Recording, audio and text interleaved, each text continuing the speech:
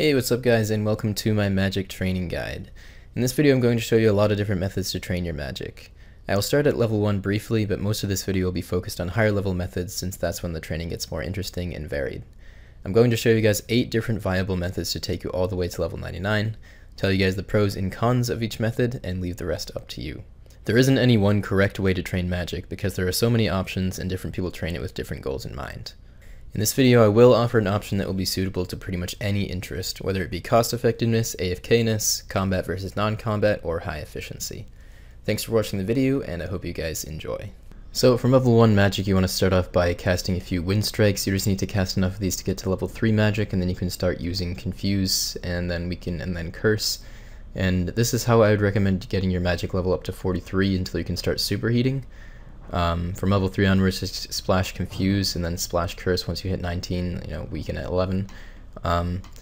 Basically the reason you want to splash instead of actually successfully casting is because if you successfully cast, then you can't cast it again until the opponent's stats have drained back, restored back up again. Because what these spells do is they drain the attack, strength, defense stats of your opponent. So if you never actually succeed the spell, then you can continually cast it, and you don't get any more experience if you succeed versus fail the spell anyways, so it's just as good to fail the spell if all you care about is experience. So in order to be able to fail the spell 100% of the time, you need to have at least negative 65, or I guess at most negative 65 magic attack bonus. You can achieve this by just wearing a full set of plate armor, a set of vambraces, and with a staff equipped as well. If you don't have a staff equipped, then you'll have even lower magic bonus, and you don't need to bring the vambraces.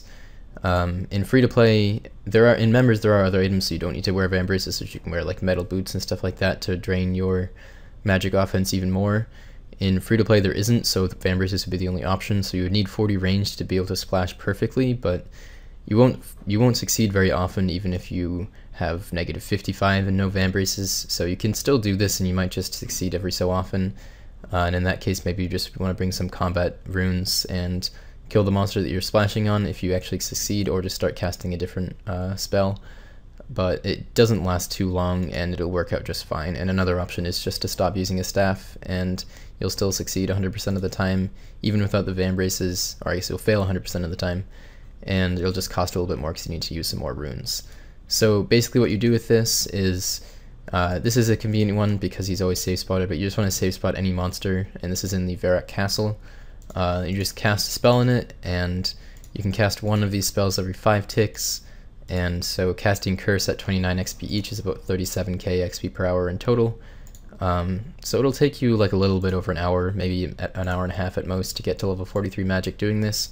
A little bit boring, but it's not really too bad. It's kind of a similar deal to alching, you just have to move your mouse a bit. So not the most exciting way to do it, but it's probably the easiest and the cheapest. You will need just shy of 2,000 body runes, and if you don't have a mud staff, then you'll need about 4,000 water runes if you're doing curses most of the way through. And that's pretty much it for the introductory magic levels, just getting up to 43, and from here onwards we will start the methods that actually are fairly decent to get all the way to 99. From level 43 onwards, you can use the Superheat item spell, and this can be cast on any ores that would be turned into bars. It uses 1 nature rune and 5 fire runes, so you want to wear a staff that gives you unlimited fire runes and keep nature runes in your inventory. The most popular things to superheat are gold ores, because you can use goldsmith gauntlets and get pretty decent smithing XP per cast, and you can use an entire inventory of ores, whereas with most types of bars you need to withdraw multiple different types of ores, and you can only superheat a few per inventory, which would definitely slow down the XP a bit. In order to superheat gold ores, you should definitely do the family crest quest, because then you can get goldsmith gauntlets, and these increase the smithing XP you get per gold ore by over twice as much, from 22.5 to 56.2 I believe it is, so much better, and I definitely wouldn't superheat gold unless you have these. So you can't do this if you have really low combat, but family crest is a really easy quest, and I would definitely get it done before doing this. Of course, you also need the smithing level to smelt whatever bars you're going to smelt with this spell, so you need 40 smithing to be able to do gold.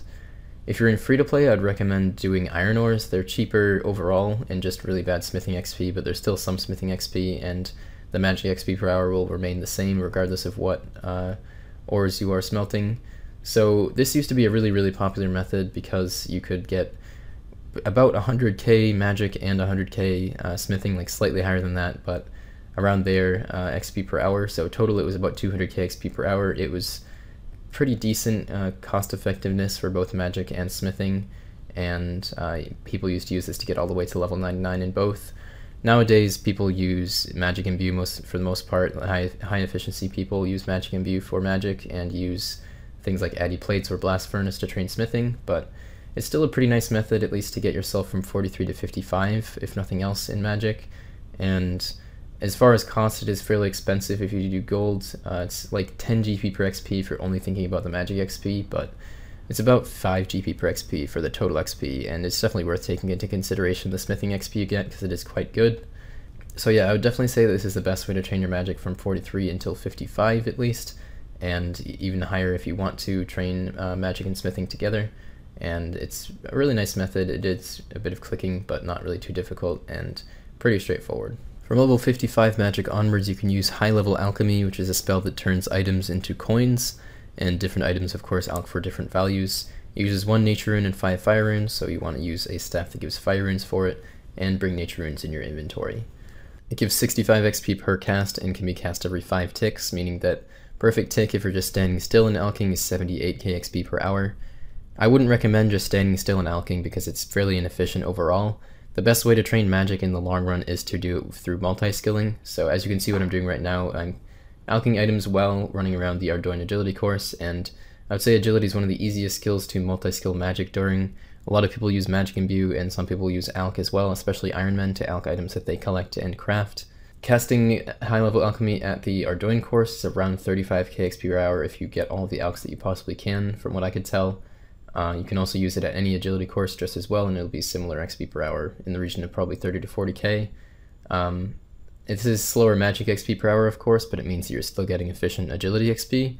So basically you could go for, 78k an hour at magic and get 0 agility, or you could get an efficient hour of agility every hour plus 35 to 40k magic as well. So overall it's more efficient if you care about macro efficiency and total XP and thinking in the going for max mindset. And agility is just one skill that you can alch during. You can alch during a lot of different skills if you choose to. It could be anything that you're running, so also questing, but I think even things like woodcutting, fishing, mining, hunter, stuff like that, you probably could alch during if you really wanted to, and it wouldn't really be too difficult. You'll see later on once you get to higher magic and lunars that you can use magic imbue, which is kind of an easier and a little bit slower version of this, easy to multi-skill with other skills, but yeah, basically with alching you can choose whether you want to sit at a bank and get no other XP and get higher magic XP per hour, or do it during other skills and be more macro efficient. I would say alching is the best method to get magic XP if you're caring about total efficiency until level 82 when you can start imbuing, or straight through to 99 if you prefer it. It generally is cheaper to cast high level alchemy than it is to use magic imbue these days, but it totally depends on what items you choose to alch.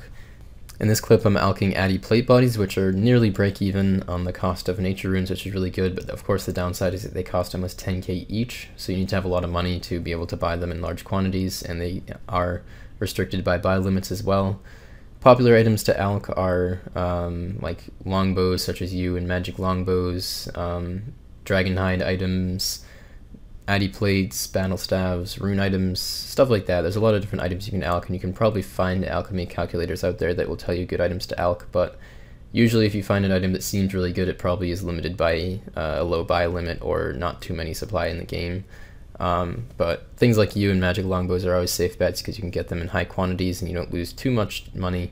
Oftentimes you can at least get like 50 to 100 GP back on the 300 GP for the nature rune, so that it ends up costing about 3 to 4 GP per XP is pretty standard, and if you have a lot of cash you might be able to bring it down to 1 to 2 GP per XP, which is fairly cheap.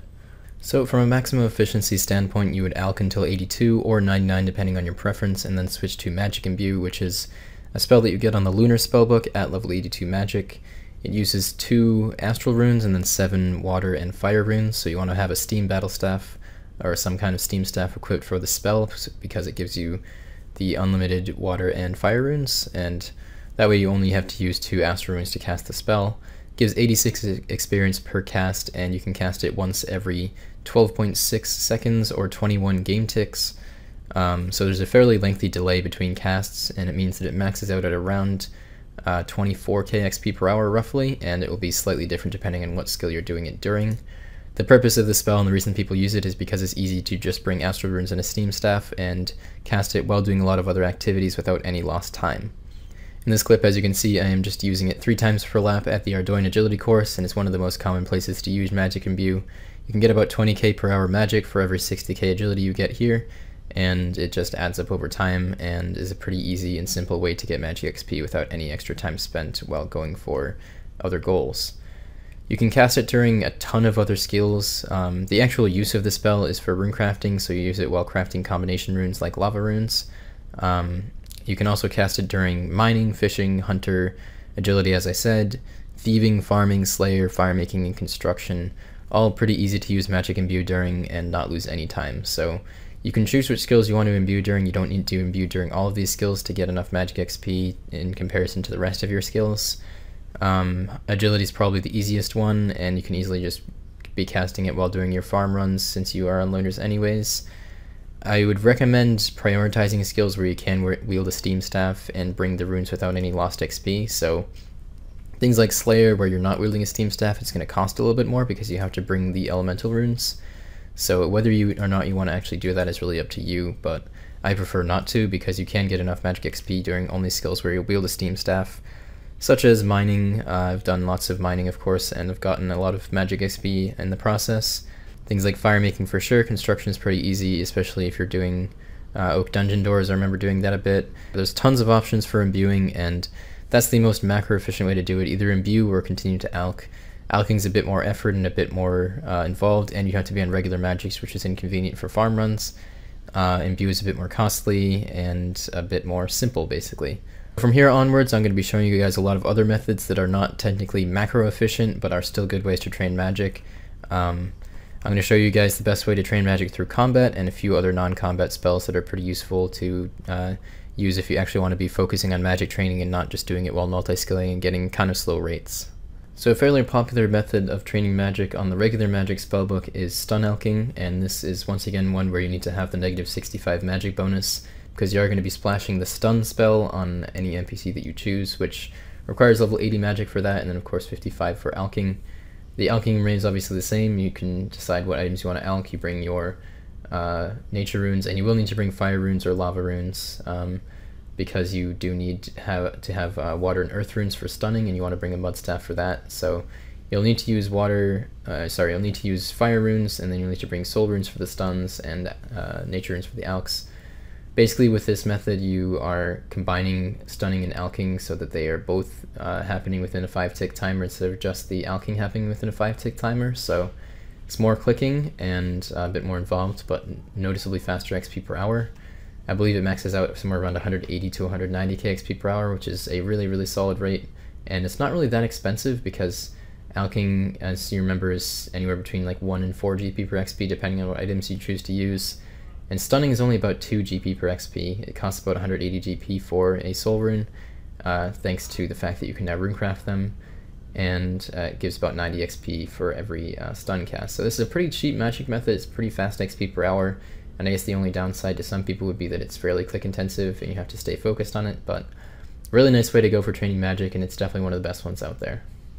Next up is string jewellery. This one once again requires 80 magic and is on the lunar magic spellbook. Gives 83 experience per cast in magic and 4 crafting XP per cast, and it will use up 2 astral runes, and then you bring a mud staff to provide the elemental runes. This is by far the most straightforward AFK-able magic training method, because once you cast it, it will do an entire inventory for you. So if you want AFK magic, this is probably the best way to go, other than maybe doing it through combat. It's about 130 to 150k XP per hour, I would say, depending on how much attention you pay and how quickly you bank. And it's pretty decent. It is kind of expensive, around 6 to 7 GP per XP right now, which is fairly costly, but for the AFK-ness, it's not too bad. It's probably best to string regular gold amulets because they're cheap to buy, and I looked at the margins for various other amulets and they're pretty much the same, if not worse. So generally people do go with gold amulets to string. Pretty straightforward, pretty simple, just a nice AFK magic method, and decent XP per hour as well.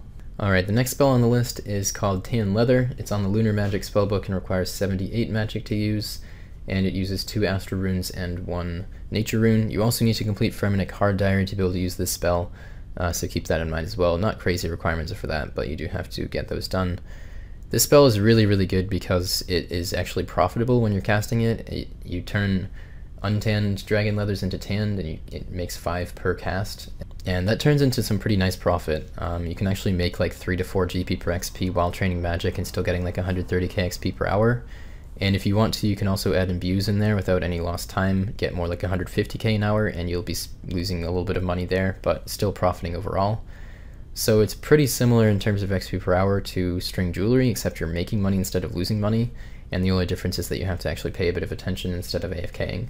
So it's a really, really nice way to train magic, and I don't know if a whole lot of people use this spell, but it's really, really good, and I would say this is the best way to train magic if you're not going to use imbue or alch while doing other skills, unless you just have a lot of money to throw around and really don't care. But the fact that you can actually make profit while still getting good magic XP is something that is very, very uncommon and pretty much unique to this spell as far as I know of anyways.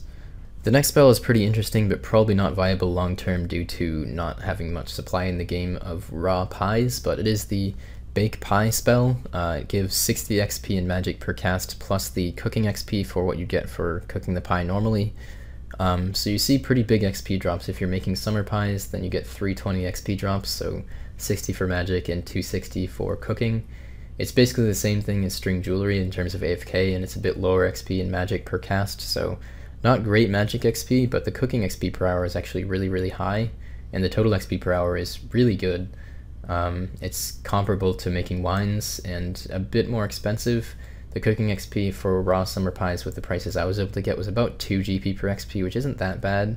And then the magic XP was more like 4 GP per XP, because I believe it uses 2 Astral Runes for the cast. So it's an interesting spell, and it could be a nice way to do cooking and magic together if you want to, but it's probably not going to be too viable for really doing it in large quantities, because raw summer pies are not a high volume item, and it will probably take a while to get them in huge bulk, but it's something interesting and worth considering anyways. It's pretty nice XP per hour overall. I mean, getting 320 XP drops every 3 ticks while being AFK, that's a lot of total XP, but probably not viable for all of your magic XP, I wouldn't say. So the last magic training method that I would say is actually pretty viable is training it through combat using the ancient magics, mainly bursting or barraging. Most likely bursting, because barraging is a lot more expensive, and bursting only requires 70 magic, whereas barraging requires 90. As far as the gear setup, you just want to get max magic bonus or whatever you can afford. This isn't fully max magic bonus that I have in this clip, but it's pretty close. I don't have an arcane, I don't have a tormented bracelet, and I don't have a third age mage hat, but other than that, this is pretty much max. As far as the inventory, it depends which spot you're using. The best spot to use is the new Monkey Madness 2 place, and for this you just want a light source, bring a stamina, like 1 prayer potion, a holy wrench probably, and a rune pouch with the runes that you need, and probably teleport out would be a good thing to have too. You don't actually need to use prayer potions there because they drop 1 dose prayer pots more frequently than you actually drink a dose, so you basically have unlimited prayer there. It's really, really, really good there if you have the quest ready to go. If you can't do Monkey Madness 2 for whatever reason, then the best spot to burst or barrage would be still on Ape Atoll in the southern part of the island on the dungeon there, killing these skeleton monkeys. You can probably find other videos showing that, but it's fairly straightforward. But by far the best spot is the Monkey Madness 2 spot, killing the maniacal monkeys, the melee ones. The way that you actually get to this spot is different for every person because the maze is randomized for every person, but you get there by going to the northwestern part of the Ape Atoll, going down the dungeon, and you follow the agility course for a bit. You don't want to go into the hole right near the entrance because there isn't any large area there, so you want to find the second checkpoint dungeon area basically, and run through there a bit, and you'll come across a nice wide open room, which is really, really good for multi-target attacks, so bursting, barraging, or chinning. Basically all you need to do once you get there is just pray melee, and you can use Mystic Might because you will still get enough prayer potion doses on the ground to be able to use that, and there's no point in keeping extras because you want to fill your inventory with rune scimitars, since that's the other thing that they drop that's worth picking up. So using this spot, you get a lot of your money back. You don't get all of it back, but you get a lot of it back from the rune scimitars. You can choose for yourself whether you want to bank them. Your inventory fills up within about an hour, and you're going to have to go and bank. My inventory setup here isn't optimal because I could have had a rune pouch and not taken all of the items there, but yeah, it'll fill up in about an hour, and you can choose whether you want to bank those. If you do, then you're getting about 400k GP per hour back for all those rune scimitars, so that's pretty good. It's probably worth doing unless you have a lot of money to throw around. In terms of the XP per hour, the ice bursting worked out to be about 230 to 250k an hour, depending on how much you pay attention, how high your magic is, and also how good your gear is. But probably minimum of like 200k an hour if you don't have really high magic or really good gear. Ice barraging was more like 300 to 350k an hour, depending on, once again, your magic level and your gear. So noticeably faster, definitely, and it's definitely worth looking into the cost as to whether which one is more worth doing. From what I could tell, if you do actually pick up rune scimitars and bank them, it's about 3 GP per XP for bursting, which is actually really cheap. And that's the only reason it's that cheap is because A, you don't need to use prayer pots, and B, you're getting money back from the rune scimitars. And you can actually also pick up P++ Addy arrows, which might sell for a bit. I was thinking of trying to pick those up for a little while, and that could bring a little bit of GP back as well.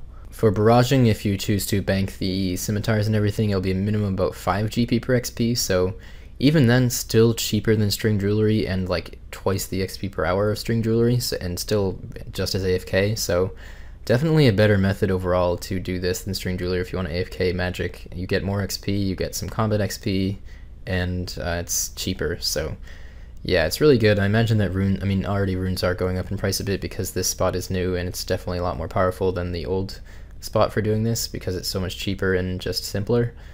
Another downside is that it's really crowded in here right now. I was in World 61, which is a 2k total world, and luckily found an open spot here, but yeah, it's pretty packed right now, especially since Dovidas just made a video about it as well, and it's probably going to stay pretty packed because it's a really good spot. So yeah, I'm not sure exactly how bad it'll get, but you could end up having to hop a lot of times, or maybe it would be possible to be here with multiple people per world, but I kind of doubt it would be as good. So yeah, it might be questionable in that aspect, but either way, this is by far the best way to train magic through combat if you can use this spot, and overall the fastest magic XP per hour of any method by quite a bit, other than maybe some obscure, not really viable methods that I don't think are even really worth mentioning.